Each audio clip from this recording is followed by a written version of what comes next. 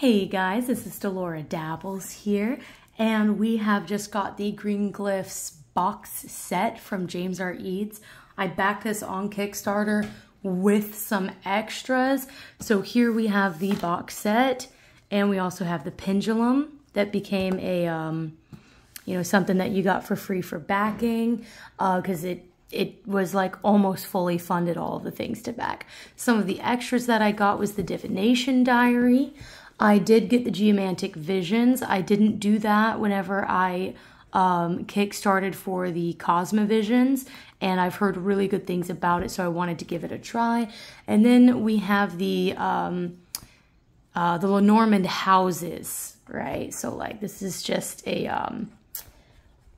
an altar cloth with all of the Lenormand houses on it. All right, so we're gonna get into it. Let's just kind of look at this pendulum, kind of get this little bit of an extra out of the way. He's got a really nice box to keep it in, and it matches all of the other boxes in the Green Glyphs. Pause to read.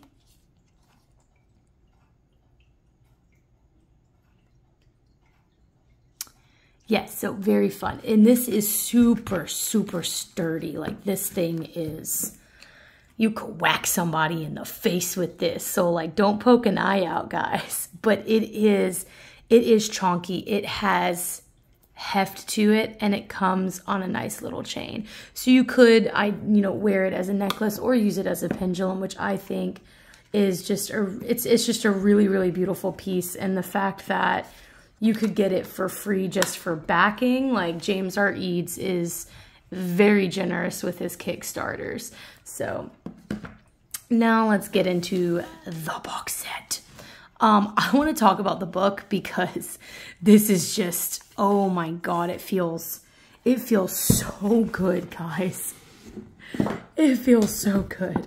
So this is all of the boxes. And as you can see back here, you can see the inside of the box, and we've got the little insert. This was also free for backing it. We reached that as a stretch goal. There were so many stretch goals, guys. So this book, I don't know what this kind of binding is called, but it's delicious. Like, I just want to sit here and just rub this book. And of course, you've got the gilding on it. It's soft. Soft. Not very nice. But this part is not soft. These parts are soft, right? And this also has the Green Glyphs gilding on it and a beautiful little tree on the back. The pages are gilded on the edges, right? And I will let you guys look at the table of contents because I haven't even cracked this open yet. I did get this in the mail on Saturday, and I'm filming this on Sunday night. This paper. Ooh, that's nice thick paper, guys. Oh, look at the print quality. Okay, yeah. This book just has completely blown me out of the water as far as, because like, I know James R. Eads at this point. I've backed his Cosmovisions and his Pocket Visions and now his Green Glyphs. Like, I'm used to him having outstanding quality, and this still blew me away.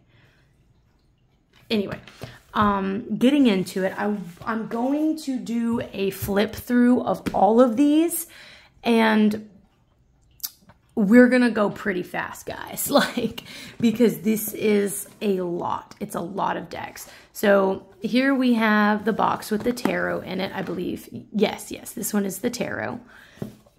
All right. And you also get a little book with each box. So you have a little book, and then you have the glossary. And I haven't looked at these cards yet, even though I took everything out of the box and just gooed and got over it. I haven't actually flipped through these yet. So this will still be fun. I kind of like the minimalist-ish style because there's still a lot going on in these cards. There's something there's something about this deck that just feels very natural, very real, very, I don't know. The artwork is what drew me. And like, I really, really liked his Prismavisions and his Cosmovisions for having so much going on and having such detailed artwork. And yet I also really, really loved the artwork from the Green Glyphs Lenormand and all of that. You know, it's like, especially with the tarot as I'm seeing it now, everything that I'm seeing, even just with the majors, it is simple and complex at the same time. The artwork and the symbolism is mainly what, oh, I love that 3 of Wands. Like I said, it's simple but complex. Is it complex in a simple way? Is it simple in a complex way? I don't know. I adore it though. Dude, that's a really good 7 of Wands too. And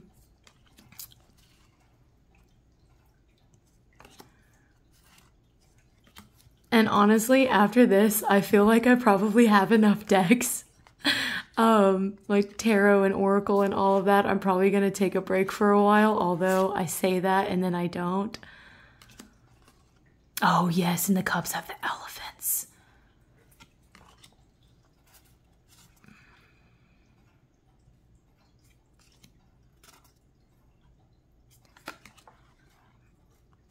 Oh yeah, let's not skip a card. That would make the whole flip through just terrible if I'd skipped a card. All right. Oh, I like that 8 of Cups. Okay.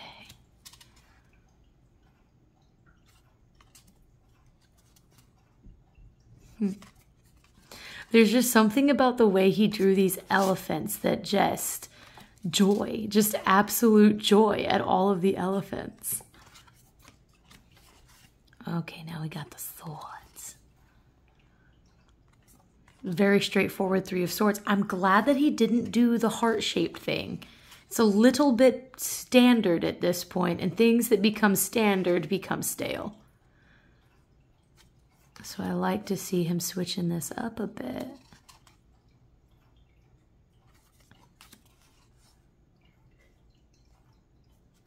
Oh, wait. Huh, the 9. I was like, wait. Okay, yes. Yeah, I'm vibing with this. Especially the sword suit. Oh, whoops. Hold on, did I? Okay, let me just make sure I didn't skip any by accident. Yeah, okay.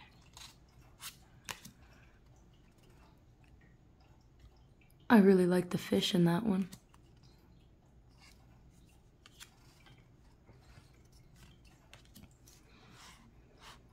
I like that the stones are kind of sort of runes.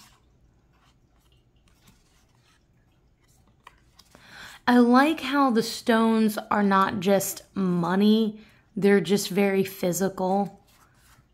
That's kind of a nice touch to it. Oh, that's a nice night. Oh, all the seashells. That is baller. Okay, so that'll do it for the tarot. God, I just love how tidy they are too. All right, let's get this back in this box. Shoom, next box. All right. All right, and again, we've got the little book for it. I was really, really down for this oracle just from some of the symbols that I saw. I felt like the language it had to give was unique. And that's what I look for in oracle decks. I try to find a deck that is thoughtful, right? And this James R. Eads is nothing if not thoughtful. So here we have the acorns. And as you can see, these are extra gilded, which is nice.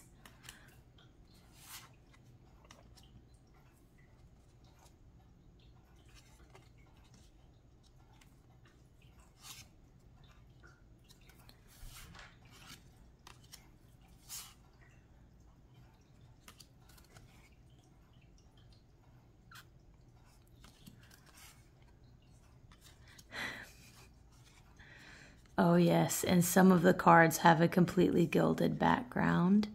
Sorry, the gilding messed up some of the my camera a little bit. Yes, and here's the other one. We actually, if you backed this, you also got the print of this card. I figured I'd go ahead and pull the print out when we got to the card itself.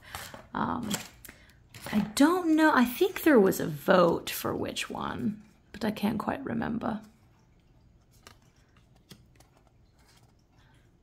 Oh, yes. Wow.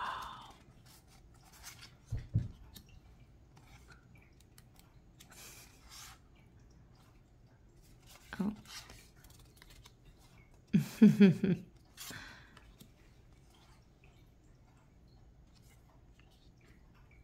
Oh, that is so cool.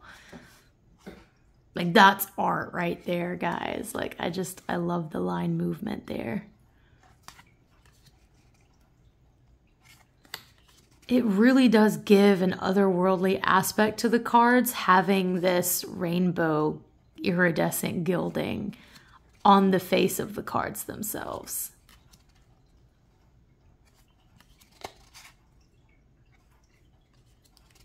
And because they are all the same standard size, you could make a mega deck of all of these, or just use them in conjunction with one another. Really, your possibilities are endless. Did it again. Love the little piggy. Oh, that's a happy piggy, guys.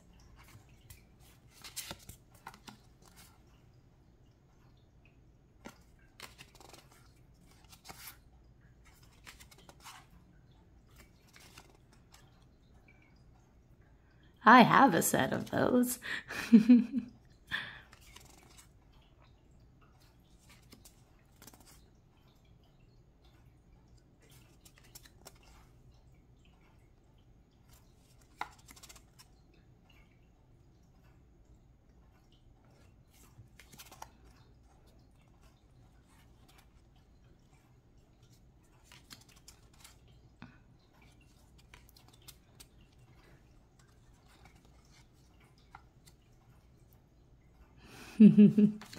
All right, that was pretty cool. I am excited to use that and to incorporate that with this tarot deck. Like, that is exciting. And here we have the runes. So we've got the booklet for the runes. Again, amazing print quality. We have these brass-ish dice. I think they're brass, not sure. Very hefty though. And it's just a fun way of doing it. And it looks like, I believe, yeah, because those are definitely, yeah, some of these are also from the Anglo-Saxon Futhark. So he doesn't just take runes from the Elder Futhark. It looks like he's also got the Elder Futhark in here as well. Basically, if you're into runes, but you don't know much about the Anglo-Saxon Futhark, the ones that look unfamiliar to you are going to be from the Anglo-Saxon Futhark. And it looks like he did put most of them on their own. Yeah, no, that's exactly what this is. These are the extra ones. Excellent. And then these are more standard Elder Futhark. Beautiful.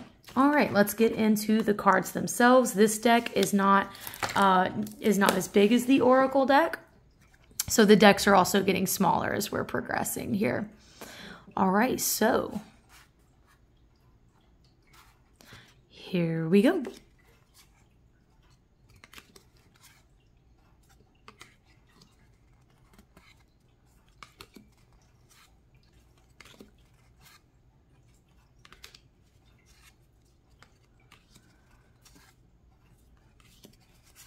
I am really liking how straightforward this artwork is.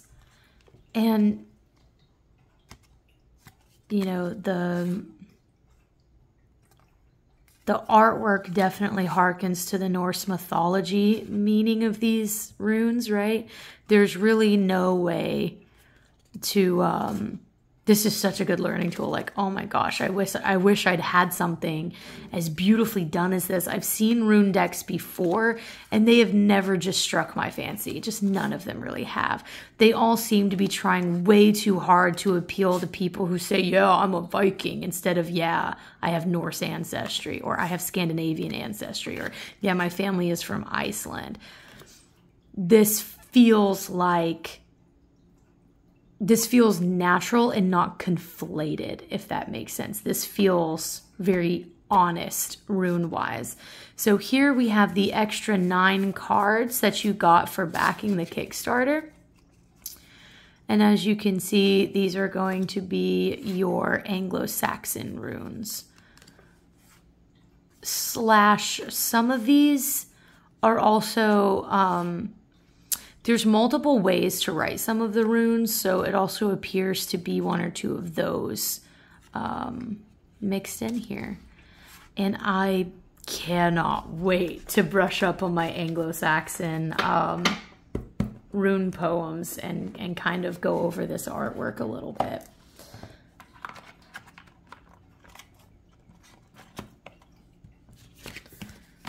All right, we are at 16 minutes and we only have 1 more deck to go. I'm kind of making pretty good time here.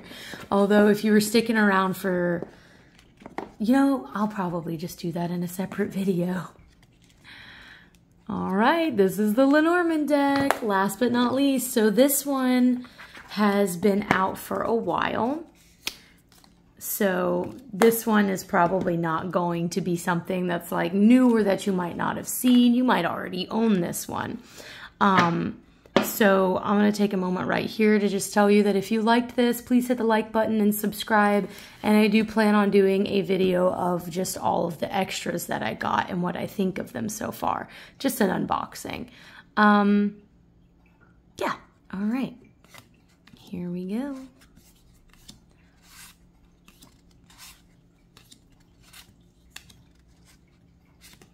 I do like how the dark side matches with the blue owl Lenormand that I usually use, because I do like to use directional readings. Yeah, and that one's also directional. The whip's not very directional, but it's also not too common. Again, you know, like I love the blue owl because I love the owl sitting in the tree. I just love the look of it, but the birds is fine too. So we have the child, the fox, the bear. The bear is kind of facing that way a little bit. You could stretch that if you wanted. Out, the stork is also facing, as well as the dog is facing. That's excellent. Oh, paths. Not nice. Those are very directionally, though those were done well. All right, brief pause because my roommate came home. Love the mice. The heart. That's a good one. A little more literal than usual. And none of these I usually do directional reads for. We've got gentleman and lady. I wish that they were more directionally readable though. That's a little bit, that's okay. All right, you could read the lilies directionally if you wanted to. We got the sun and the moon, the key, love the fish. Anchor, cross. Okay, we got another one. You guess you could follow her shadow if you like. I'll probably use the ones that have clear shadows facing. I say that and then there's this one. But hey, that also works too. Excellent. Those are delicious. And then there is, you can use the albatross instead of the cross if you like, which might be something that I actually do because, you know, the less I can, you know, include unnecessary Christian symbolism in my divination, the better. And I feel like a lot of people are feeling that way, not because there's anything against Christianity, but just because like sometimes that's not the vibe that you're going for. So I really like that there are plenty of options in that deck. Oh, all right, guys, that was the box set. 20 minutes. And I didn't get into my extras. I will make a separate and brief video about the extras, and I'll go over the Kickstarter extras again in that one, I think. All right, if you liked this video, please hit the like button and leave a comment down below if you also received this or if you like his work. All of that engagement really helps the channel, and until next time, happy dabbling and bye-bye.